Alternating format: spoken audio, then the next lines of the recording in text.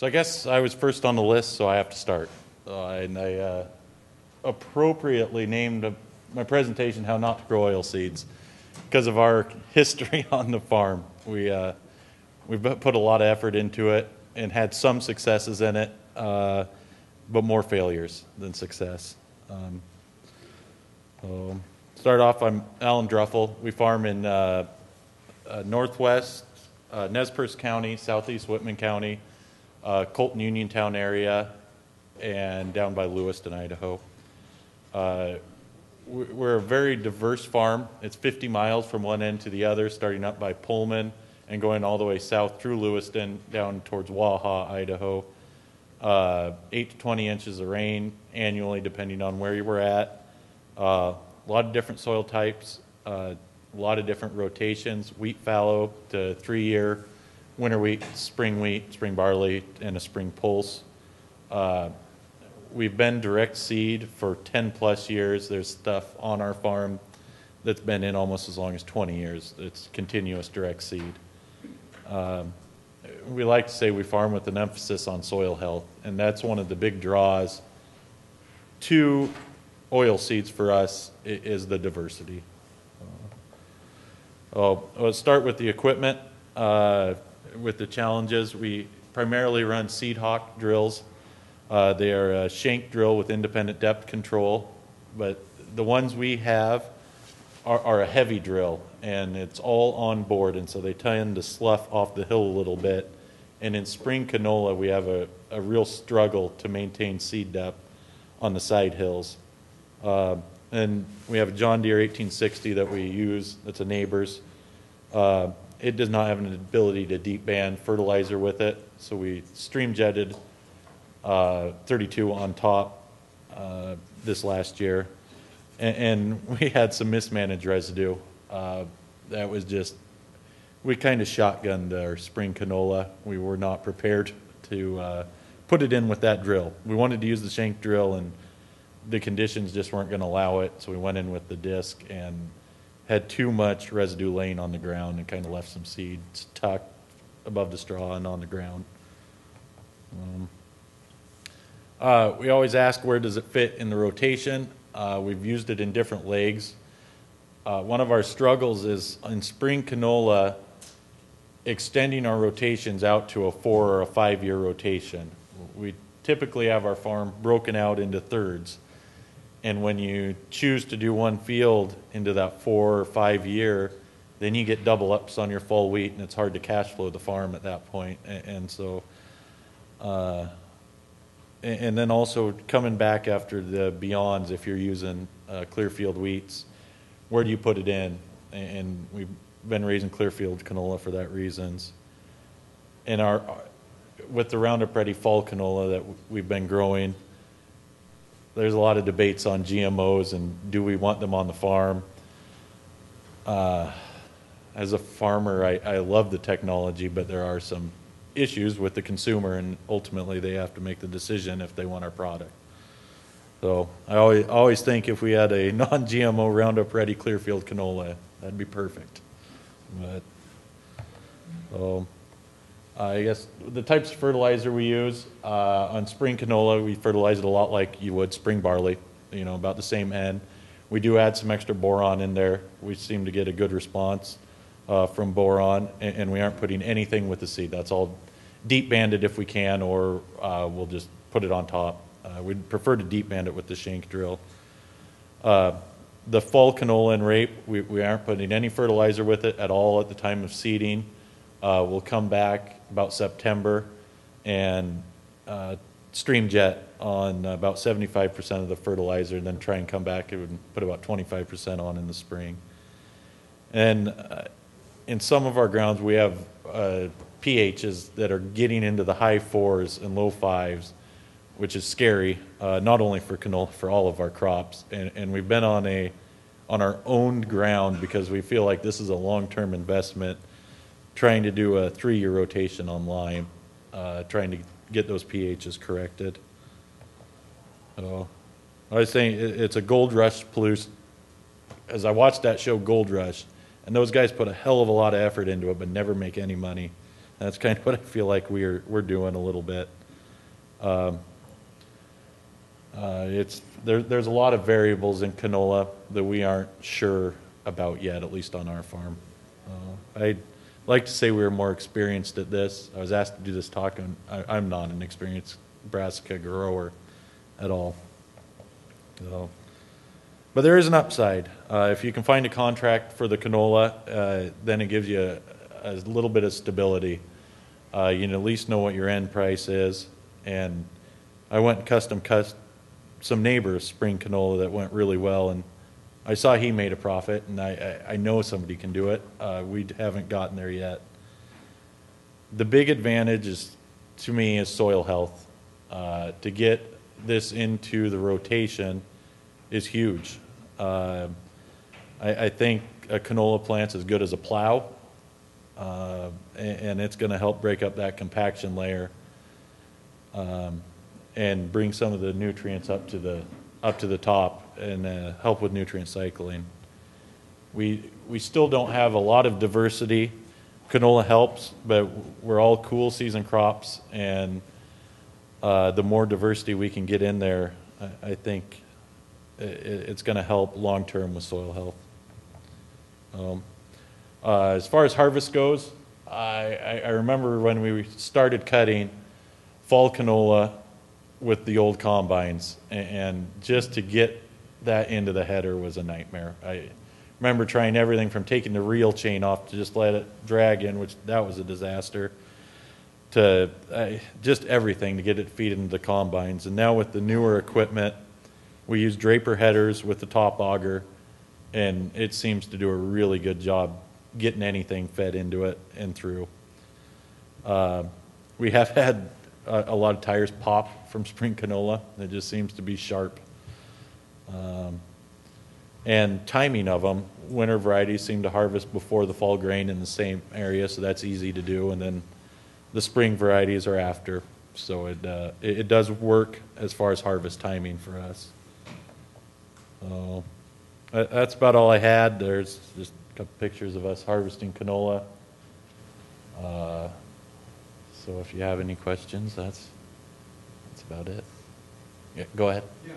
Harvest time, do you push it over? Do you spray it? Do you what do you do with it? We flew Roundup on it. This was on the spring canola. So we'll just sprayed up. I'm Don Port. I farm in Latah County, Canola County, Oregon. I've been farming for 40 years, as long as I've been this far. Anyway, it's been a long process of canola. We started out with fall rape, when I was a kid. We transferred from that into mustards, some spring rape, spring varieties of rape. It's been a good mix for us because we farm in Troy, Idaho, and it's not the best ground in the world because it's a high clay content, cut over timber ground. Oregon isn't quite so bad because there's some silt loams down there. Probably our biggest aspect of fall canola in Troy, Idaho is that it'll pond, it'll be wet for 2 or 3 weeks in the spring, and it'll die out. And that's probably our biggest problem with fall canola seeding there. Our seeding rates when we first started was probably 10, 12 pounds. Now we're down to that 3 pounds, basically because seed cost is astronomical. We've tried different varieties of drills. First of all, we started probably with hay busters. We went to Kraus and Rapeseeded their fertilizer in. We used to use a lot of Valmar, where we Valmar'd it in so we get that shallow depth to get it in. We cultivated it, we've harrowed it, we've rolled it. Try to get a decent stand out there. So our last drill that we bought was a 1870 John Deere drill, Conservapack, which I think for the money is well worth it. We've tried different starter packages. We put Z&P on with the seed. different phosphates. Also put boron on. Usually on the fall canola, we'll put 100 pounds of N, some phosphate, 20 pounds, and 20 pounds of sulfur. This last year was very interesting. We had about 700 acres of spring canola. It averaged about 1,800 pounds to 1,900 pounds, and that was all in Oregon. We had one of those where all the stars lined up. Then that year we had a lot of flea beetle, and flea beetle's been a real big issue to me, because when you have small little plants, and if that seed doesn't take off and doesn't grow at the very first, your success rate is very low. We've had it, you know, they come back and say, you want 20% infestation of bugs before you spray. I disagree very muchly. If you can see them out there biting on that crop, you better go spray. Because one spot will be thick as sleeves. You go 20 feet and there won't be a thing. But within 3 or 4 days, that flea leaf beetle can cover that whole field. It'll knock that seedling down to hardly nothing, and that seedling has a hard time recovering from that setback. So that was probably one of our major problems, been flea leaf beetle.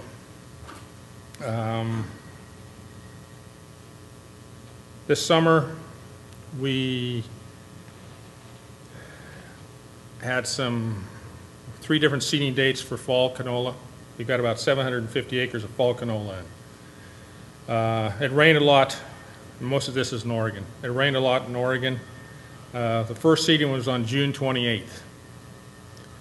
The second seeding was CRP ground. We took out, we sprayed, we round up, and we took the Conservapac and we went directly right into that ground and seeded right into that. Where it ripped it up, you know, you had sod clumps, you know, that pulled up. So we only went about 2 to 3 miles an hour, because the faster we went, the bigger the clumps came. So we went slow as heck to get through that. But we had a very excellent stand after that. Then on August 29th, we had about 2 or 3 inches of rain after we got done with wheat harvest. We turned around and put about another 300 and some acres in on that wheat ground. It got up about 6 inches, is about 6 inches around in diameter now. We hope it'll make it through. And probably the best result of growing all these brassicas over the years has been organic matter and what it's done to the soil. We raise a lot of DNS wheat. Our protein content has been 13 to 14% last year. And one of the reasons I think, and we only put about 120, 130 pounds on. Our yields are around 60, 65 bushels out there on that. And one of the reasons we think we got the protein is that organic matter. There was a slow release throughout the year of that canola breaking down over that season to help it. We've had some ground, we raised canola wheat for probably 10 years. Our organic matter is about 5 now. In Idaho, it's about 3. And some of that ground, you can go out after that 10 years, and it's just like a garden almost. It's just mellow, loose ground.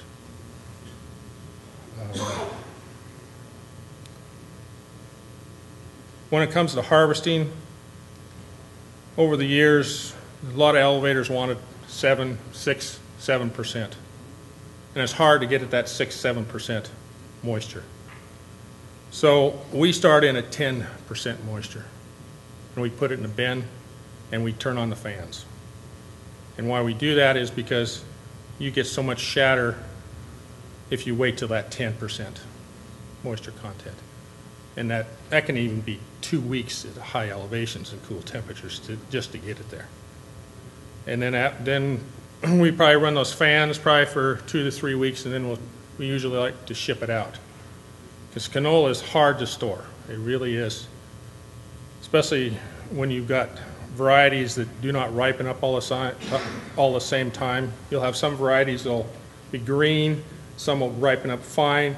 Then sometimes when it gets about harvest, it'll start raining on that, and some will even start blooming again when you're harvesting.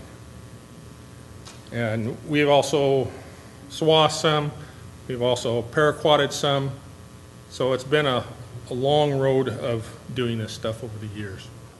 Okay, my name's Randy Etman. I'm a farmer south of Spokane. We farm in southern Spokane County and then over into Idaho, into Kootenai County a little bit. I'm fourth generation on our farm. I farm with my dad and my brother and my oldest boy right now. And we have one more boy that hopefully sometime he'll come back to the farm. My talk's going to kind of just narrow in a little bit on our experiences from this last year. We raised 3 different varieties of spring canola. We tried the Roundup Ready, Liberty Link, and then the Clearfield canola. And then a little bit later, after we finished planting those, then we did plant a fall variety, Amanda. And so we're waiting on the outcome on that one. So here's our 3 different varieties. And the boxes that are white, are kind of the things that were common amongst the varieties. You can see that there's a fair difference in the cost of the seed, and I think that you're paying for the technology on the Roundup Ready and the Liberty Link. Fertilizer's a constant, and then if you look in the left-hand column there, the 2 purple boxes, the Beyond, that's going to be a chemical that's specific to the Clearfield variety. 1 application of that for $15.47 an acre, and then we, because of having lentils in our rotation, we have developed a significant problem with dog fennel, and we are now steering away from raising lentils, and so we put this clopyralid on to try to take care of the dog fennel. If you go to the next column, the center column, then you'll see on the WeatherMax Roundup, that actually represents 2 applications of Roundup. We put an early application on, and the field that we were raising that on has a significant problem with wild oats and flush after flush of wild oats. And so we wanted to make sure, since we had Roundup available to us as a tool, we want to make sure that we took advantage of that and got rid of the later flush of wild oats that would be coming. Then in the far right-hand column, you'll see Liberty at $14 an acre per application, and we added clethodim to it to get the grassy weeds. We did learn something there on that Liberty by itself is not very strong on grassy weeds, and so there was about half or 3/4 of the field that we came back and put a second application of Liberty and then added the clethodim to it. We chose to use spodumene, a pod sealant, on all of our acres. That cost us $15 an acre to have that flown on.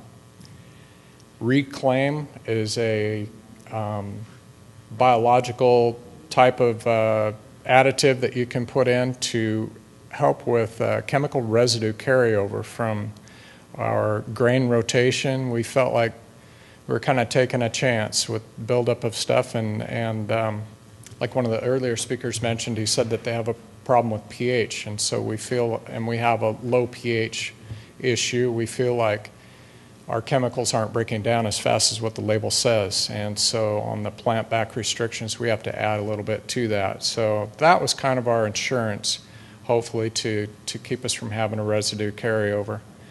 Calcium carbonate, we added 120 pounds to the acre of calcium carbonate in a granular form that went down just like a starter fertilizer would with the seed. The reason that we did that is the year before we had done some test work with it. We spent $16 an acre and we got back $160 an acre more canola. And so we decided, well, that's kind of a no-brainer. We're going to go ahead and put that on every acre this year. So that's what we ended up doing. This here shows the seeding dates. The Liberty Link, there was one field of Liberty Link that was our first field that we seeded, and then the second field of it was towards the tail end. So that's why you see two different columns there on that. The harvest dates, if you look at that, you'll see that there's a little bit of a correlation to the seeding date, but not real specific. We did find that the Liberty Link variety took quite a while to ripen. We experienced unevenness and kind of a green rubbery type of characteristic to some of the stuff in the draws and so forth. And we're still kind of scratching our heads over that one. We do have one field man that said that he feels that that was because we put the clopyralid on it, and that in his experience, the Liberty Link, I'm saying this wrong, it would be the Clear First, has less of a tolerance to that, the clopyralid. This is where the big difference came in, and that is also, this field man said that he feels that it's the addition of the clopyralid on the Clear First caused a reduction in yield. We know that it was obviously very frustrating to try to harvest it in comparison to the other two varieties. The other varieties harvested very easily for us. This is an aerial of a particular field that got seeded to Roundup Ready canola, and this is in a previous year when it was in winter triticale. You can see a lot of bare areas out there, and we've raised spring wheat, winter wheat, spring triticale, winter triticale out there, and we have a lot of these bare areas, and we finally have kind of come to the conclusion that it must be wireworms that are causing that. This next photo will show what it looks like in canola, and we were very happy with that. It was just a nice solid stand, and we felt that we might have an answer there of something to plant where we have a high wireworm population. This is a field of winter canola that we seeded. It was seeded on the 6th of June at the rate of 4 pounds the acre. It was seeded with a cross slot opener. We put on no fertilizer yet. We're waiting until this spring to put on our fertilizer. We do have a herd of cattle, so we utilized all the growth that was out there to graze cattle on it several times. This here is just a little bit closer photo. The stalks were probably an inch in diameter, 3/4 of an inch in diameter, and the cattle just kept working away at it. One of the things that this field had was it's a 65-acre field, and there's probably 10 to 15 acres that's non-farmed and has a permanent grass cover on it. And so that kind of gave us the blend of a dry forage to feed, like Jack Brown was talking about. You know, you kind of wanted to have some hay there or something for them to utilize. Otherwise, the feed might be a little bit too rich if they were to eat that 100%. So if you look at this here, you'll see that we put different animals out there at different times. It was interesting to watch the animals to see how they liked it. They would go to the grass areas and eat there first, and then kind of pick through the canola. And they didn't act like they liked it very well to start with. And so, like the pairs that you see in there, the cows and calves, they got a couple chances to go out there, and on their second chance to go back after they'd had a taste of it, they go straight to the canola. They wouldn't eat the grass, you know, like they did the first time around. It's kind of like they had to develop a taste for it, and once they did, they preferred it. And I've been extremely conservative in my numbers here on the value of what we received off of grazing that. I think that number could probably be bumped up probably $35 an acre more than what I have there. This is a picture of the drill that we seeded with. It's been a retrofit on a Flexicoil 6000 air drill, and we put cross-slot openers on it. This is just a photo of the consistency of the stand seeded into winter wheat stubble. Photo of my dad with one of the plants. This is a CRP takeout field here. That would be the first crop since CRP. And I just have a few various pictures that I thought might generate a few questions. This is a Roundup Ready field here.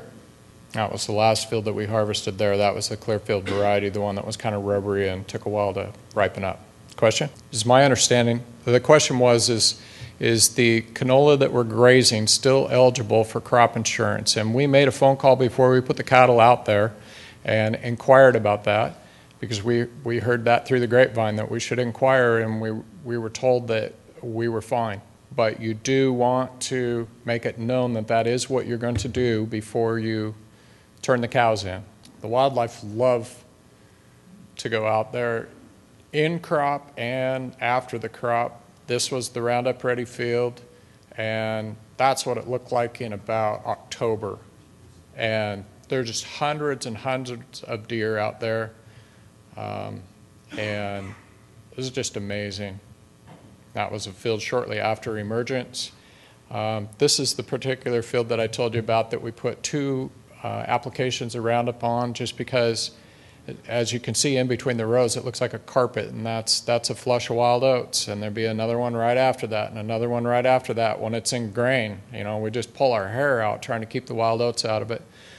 And this canola worked great because we came back in about 6 weeks later, gave it a second shot of Roundup, and by that time the canola was ready to canopy, and it pretty well competed against everything else. And it was a lot of fun to harvest that field because it's been a problem one for years, and it was just nice and consistent from fence to fence. That is the end. Any other questions? On the wild oats, and when it canopied open, did it pretty much eliminate the wild oats from coming back with another flush, or was there some in the field that? You know, there was some more wild oats that attempted to grow again after the second application of Roundup, but they were so shaded by the canola being up and covering the ground so well at that point in time that they were just real spindly, just a few leaves on them, and by harvest time they hadn't done enough to, I don't think they set any viable seed actually. Any other questions? Thank you.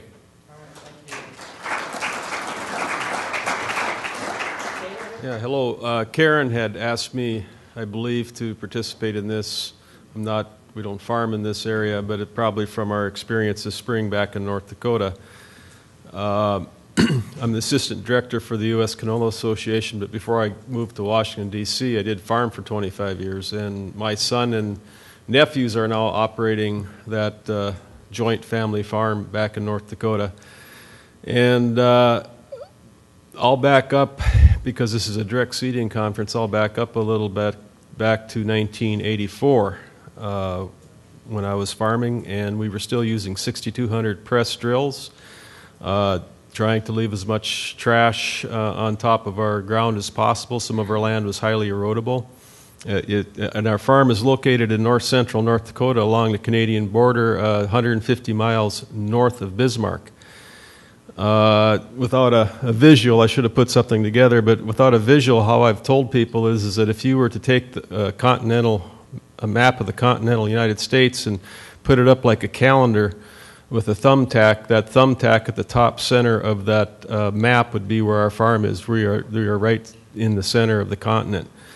And so we're flat. We were, conventional tillage, but trying to leave as much trash on as possible. And in the spring of 1984, we had quite a windstorm after the crop got up somewhat, and about lost half of our crop. And at that point, I decided that I wasn't going to be throwing all that fertilizer and herbicides out there and not getting a crop. So in 1985, we purchased Haybuster drills. We started no-tilling on the lighter land. Try to move this along a little faster. By 1987, we went to the whole farm no-till one pass with Haybuster. Then we ended up with what are called Concord drills, and we have used those through up until just this past year. We were still using them. They are purchasing a Horse Anderson. It's more or less a big, heavy one-pass drill from South Dakota. Now, some of you may have heard that. But in our one-pass, no-till, direct seeding, whatever you want to call it, experiences, about 1993, the climate started changing in North Dakota. We started getting wetter. The biggest indication of that is if you've ever heard of Devil's Lake, it's a closed basin in central eastern North Dakota. It's part of the Hudson Bay watershed, but it doesn't have an outlet. It has increased in vertical height by about 31 or 32 feet since 1993. It's taken up about 200,000 acres of land, scores of farms. That's a vertical rise, and it's finally reached the outlet where it can get into the Cheyenne River, over into the Red River by Fargo, and then out up to Winnipeg and into the Lake Winnipeg, and then finally the Hudson Bay. But that's just an indication of how much rainfall we've been getting on average over the last 20 years. In 1999, we had our whole annual rainfall in May when we're supposed to be seeding. And we didn't get a crop in. Our whole region up there didn't get a crop in. That precipitated me ending up in Washington trying to lobby for help for agribusinesses, and in the process of that I found out, I was acquainted with the members of Congress, and one of the senators was losing their interim ag person, and I didn't have a crop to harvest, and I didn't have livestock, so I said I could come and help you. I'm being facetious, but he ended up down in Washington being his ag person for that winter, and ended up in his office for 3 years. My son hired him to take over my farm. He's doing a good job, and I'm still in Washington. I worked for the senator for 3 years, and then I got a job with Gordley Associates, and that included the U.S. Canola Association, and that's why I'm here. They have been farming under wet conditions. They have been farming under the younger guys, my son and my nephews. They never farmed conventionally. They've only farmed direct seeding, one-pass seeding, and then now we're doing this under quite wet conditions on average. Off and on, we've had some prevented plant in the last decade. In 2011. Extremely wet year again. Heath Sanders had come up to see how things were seeded in North Dakota for canola, since he was working with canola in the Great Plains, and we met in Minneapolis, and we flew in, and it's kind of a wet spring. It was raining all the time, and it was cloudy, and we flew down, landing into Minot, North Dakota, and I was sitting a row or two back from him, and he was looking out the window, and then it looked like we got below the clouds, and it didn't look like there was any ground left. It was all water. He's just like this, and I said, it looks a lot worse from the air. But it was a challenging year. That was about May 15th, and we just got started seeding at that point in time. Ultimately, we only ended up with about half the crop in. We had somewhat normal year in 2012 and had a really good crop, and then come 2013 it snowed about the 1st of October, and we still had snow on the ground on May 1st, and it was a lot of snow. And then we had this past year we had several rainfalls. We finally got seeding about May 12th, but after a couple of days we had 2-3 inches of rain. We got seeding again, then we had another rain. Well, I said, well, I better come home at the end of the month, Memorial Day week, and try to help a little bit. So after Memorial Day, I fly back, and as I get there, they're out in the field trying to get going again, and quit for the night because we were having some troubles. Well, the next morning we had 2 inches of rain again. And that was, about May 30th, 31st. Well, what we ended up doing, they only had about 40% of the crop seeded again, something to that effect. And they were starting to panic. They did not want to take care of that much ground without being seeded again. So we were listening to one of the neighbors who also has an aerial service for spraying. They got a couple of big ag cat planes, and they were messing around with broadcasting canola seed. They had taken one of the sprayers off and put a spreader on it and used the spray tank for the seed, and they'd kind of figured out how they could get 4 or 5 pounds of seed on. They were flying high enough so that they would have the seed going out 50 feet, but they were actually flying, or it was going out 100 feet, but they were covering it with just 50 feet. So they were getting a nice uniform spread. Took a little bit of work, but they did some of that, and they were doing it on their own for a couple of neighbors. And the more the boys started thinking about it, they said, well, it would be just as well to be, we put that on, at least we'll have something growing out there, and we can spray Roundup or Liberty Link, depending on what the variety was, and at least something's growing on the ground. They ended up morning of June 1st, it was a Sunday, they seeded 1,000 acres that morning with a couple of planes. And then we took a coulter, similar to what that Great Plains implement out back, and a couple of heavy harrows, and that day we managed to go out and what we could drive on, more or less incorporate the seed lightly as much as possible. It seemed to work out okay, but that's quite that's expensive seed. You had to pay for the airplane. They were actually spraying Roundup ahead of where they were putting the Liberty Link on, because they wanted to get some of it, get some of the weeds out. This was the 1st of June after all. But a week later, when they were the last couple of 2,500 acres, they were going to seed the sunflowers. Because you can seed those later, but the weather was not cooperating, so they turned around a week later after I'd went back to D.C., and they did another 300 acres. It turned out really well. It was the best canola we've ever had. It averaged from 2,200 to 3,000 pounds.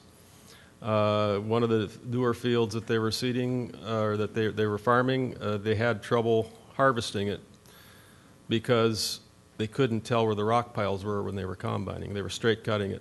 All of a sudden, they'd have to stop because they were on top of a rock pile. That's how well the canola grew there. Of course, we had a perfect growing season.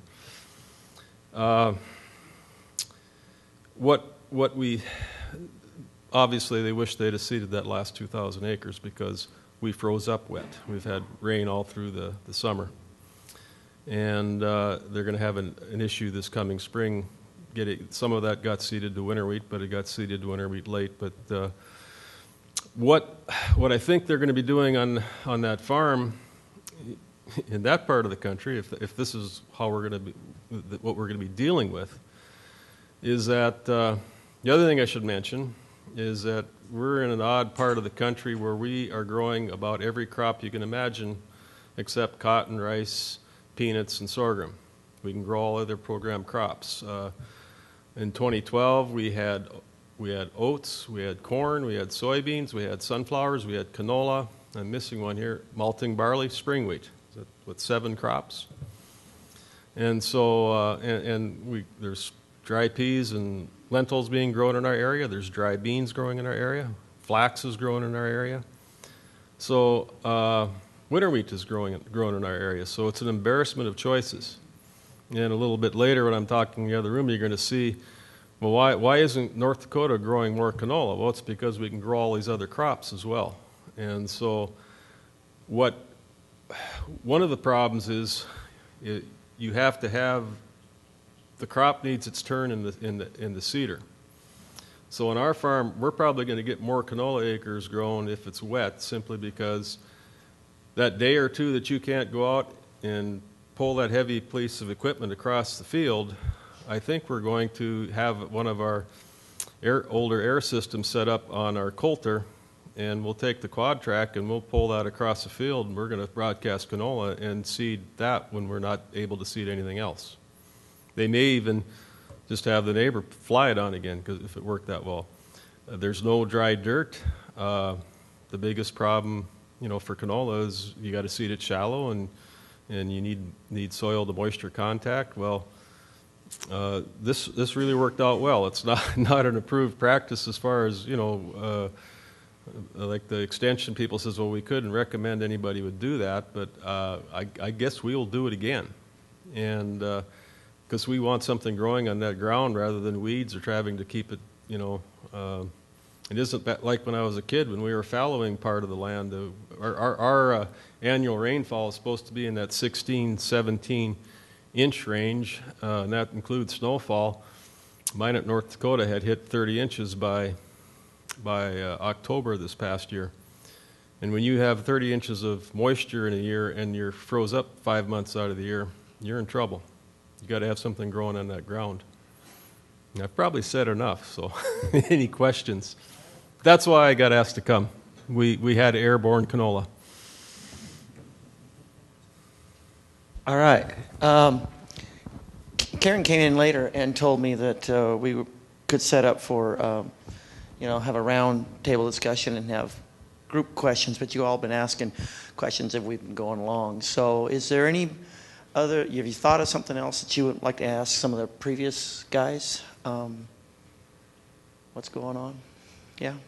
You flew it on and you said some of it was so wet you couldn't narrow it or do anything. Did that get you a good stand without that? Yeah, well, we kept on having rain, and that's why that worked. What was interesting, we had a problem of getting fertilizer on it. I believe, I wasn't home, but I know they've got high wheel sprayer, and they put liquid nitrogen on to do that. Interestingly enough, the field they thought was going to be the worst because they couldn't get to most of it ended up running 3,000 pounds. What was the best stand actually got to be too thick because all of it came, and that was it. We were seeding 5 pounds an acre, so. I mean, I don't know if you want to go less than that. It's expensive seed, but we've always seemed to have trouble getting a stand with canola because between the flea beetles and crusting, or you get it seeded too deep or whatever. But this didn't seem to be a problem, and like I say, it could have been beginner's luck and just perfect conditions. But it was very interesting, and it was good that their prevented plant was going to be.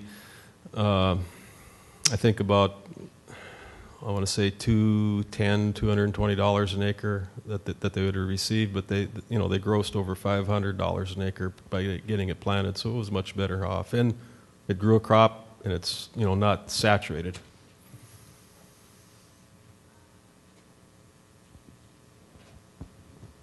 All right. Any other questions for Alan or Randy or Don?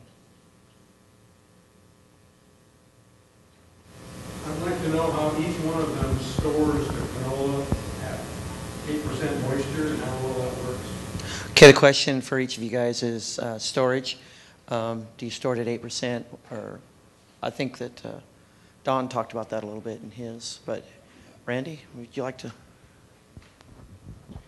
Well, we did two different things this last harvest. We delivered straight to Pacific Coast Canola at Warden, and they would actually take it at a higher percentage on the moisture, about 2% higher. They'd take it at 10. It was going to be crushed right away, so there wasn't an issue there. And then the other thing that we had done is we had some older grain bins that we picked up, moved off of their foundations, poured new foundations with aeration in them, and so we were all set up with new aeration systems. And as soon as we put the first load in, we turned the fan on, and we probably didn't turn it off for 2 months. And then we hauled that canola out about a month ago, and it was 6% moisture when we delivered it to Pacific Coast Canola. And what was it when you put it in? Yeah, probably 8 when we put it in, and some of it some of it I know was higher because I talked about the frustration of cutting that Clearfield canola, and in fact there was a 500 bushel truckload that we put in a bin all by itself and figured I was going to be in there with a scoop shovel every other day turning it over, but I did that one time and it dried out and it was acceptable and good quality. Do you want to talk about that? Delivered ours direct to Pacific Coast. Direct to the Pacific Coast. Do you know what the moisture rating was on that or at the time? About 8, 9. Okay. Good air is key. You know, it's a small seed. Right. We also have the advantage it's a little colder in North Dakota sometimes. We didn't get above 15 below for a while. 35 below. If you have the fans on, you can get it pretty cool. but good air, and you know the varieties. If it was a Liberty Link, they sprayed it with canola, with Roundup. And if it was Roundup Ready, they sprayed it with Dicot, or Paraquat. Dicot is, I think, is the one Dicot. that's labeled. Yeah. And so, you know, it was dry when they harvested it.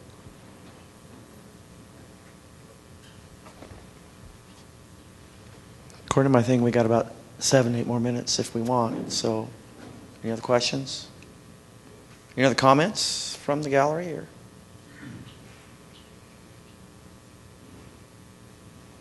All right. Again, I'd like to thank Alan and Randy and Don and Dale, and especially Pendleton Grain Growers for sponsoring this event. So thanks for showing up, everybody.